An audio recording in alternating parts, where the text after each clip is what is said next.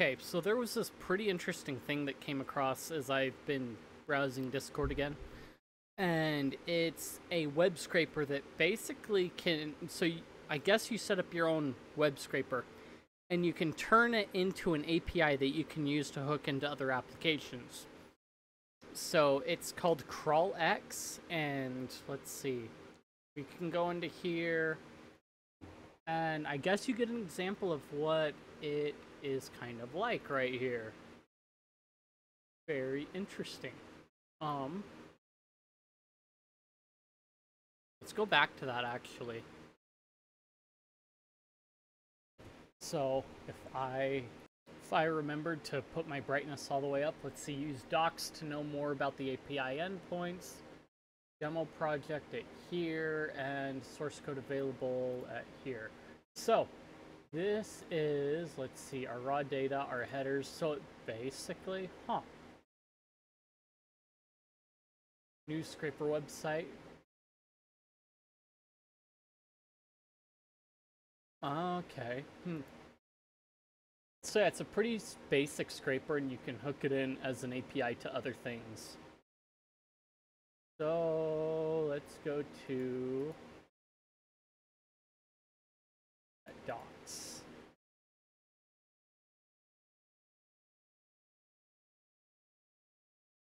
Best API, get ping, index, extract.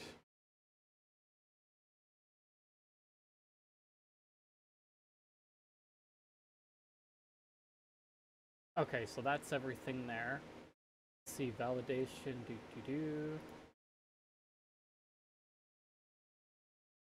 Okay. Okay, so it allows you to extract structured data from HTML documents or URLs using CSS selectors. It is particularly useful for front-end developers who need to scrape data from websites for various purposes, such as web scraping, data mining, and content aggregation. So yeah, you could take the API and turn it into an RSS feed if there isn't one available, I guess, as well.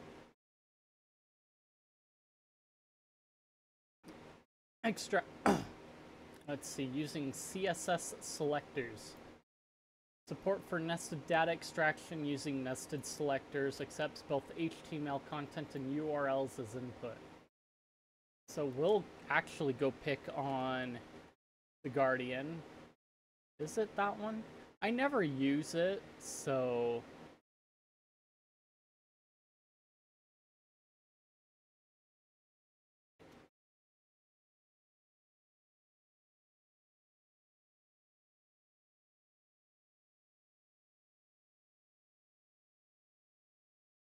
I want the copy link. So we will go to that one.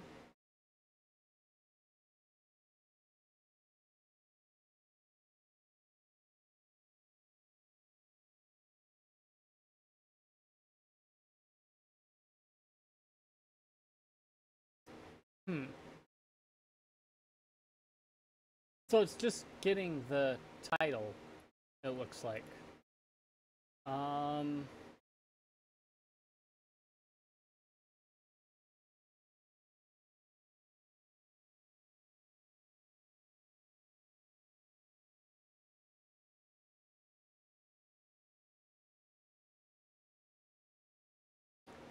Let's pick on that one.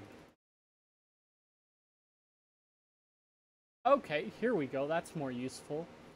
So yeah, it extracts all the text from it. Actually, this would be really useful. So, for a lot of other things too. So you could set this up as a way to, front-end prototyping, can use CrawlX for quick prototyping without the need to set up a back-end server. Let's see, deploy them on serverless platforms like Netlify. Request format, send a post request to extract with the following JSON payload. Let's see, selectors, key 1, key 2, optional, the HTML content to extract from the user, either HTML or URL. The URL of the website to scrape, use either HTML or URL. Dictionary of CSS selectors to extract data from. So you are basically going in, so you could say like li, and then you're trying to extract the text from it. If you say h, I think there's another example on Discord over here. So like if, for example, you could have the type be attribute and put href down here. So if I copy, if I scrape off of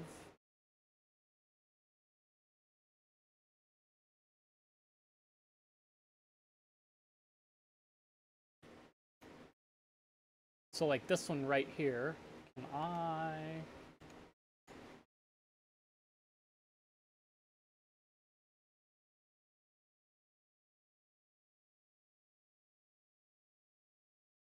I don't know how to zoom and make the text bigger. But, so like going off of a couple of them. So, you're going to get this, and your response format is going to be a JSON. And so here's an example here provided. So you could curl up to your server if it's local, whatever. Then you get content type JSON, and then here's your data payload. And so in here you are, this is sample HTML. So like you would provide the HTML or the URL. Let's see. Yeah. So you would, in this example, you've got the URL right here. And then you've got your selectors that you want to scrape from that you can use right there. So in here you've got heading, you're getting the CSS for H1. And then the text, and then you're going for a paragraph, you get the P in the text. So in this example, for Bugswriter's blog, you've got your selectors being blogs. Let's see, CSS is selectors LI. Multiple true, so you're looking for multiple of them, you're grabbing a lot of them. Type HTML, children, and so you're digging into the children of that list element, and you're going to the link, and you're looking for, so you're looking for the A attribute and the href, and then the name, so you're getting the text from the link as well. So then you can take and render that into a list elsewhere, and let's see, that would give you this response here. So actually,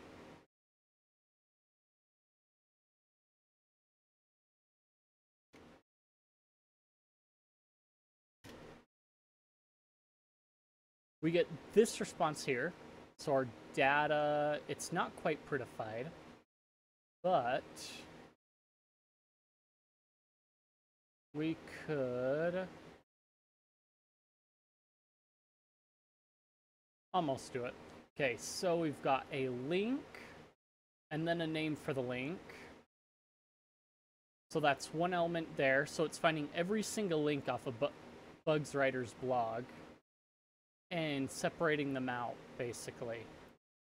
So you've got your link and so on and so forth. And it extracts it from the href so you can do some funky things with it and then render it out into a nice little list like for Newsboat. But yeah, that is a crawling API. It can be used for a lot of things. Like I could find a use for it in a couple places that would be useful, but that's just me for my applications. But it's pretty simple. You could run it even locally, I think, if you put an application and set it up so that it used CrawlX that way. Or, well, no, they're referring to the extract on the on-render site, basically. But yeah. So yeah, you can give it a list of things. It'll process the request. Host your own if you really want to, which is probably the best way you're going to do it. So it's a Python application that you can host on your own and request from your own home place, integrate it into your application, and scrape away. So with my hard drive that I killed with everything in it, and since I don't have my outro available, this is the outro. Oh. So I'm less than 40 subs away from that 1,000, so give people that cool, reason to install certain extensions that will not be named and get me up to that 1,000. So Yeah, and then hopefully I will be able to recover from the dumb mistake that I made that I've posted on Discord and killed my drive over. But yeah, I like, subscribe, do that, all that stuff, feed the algorithm, and I will see you guys later.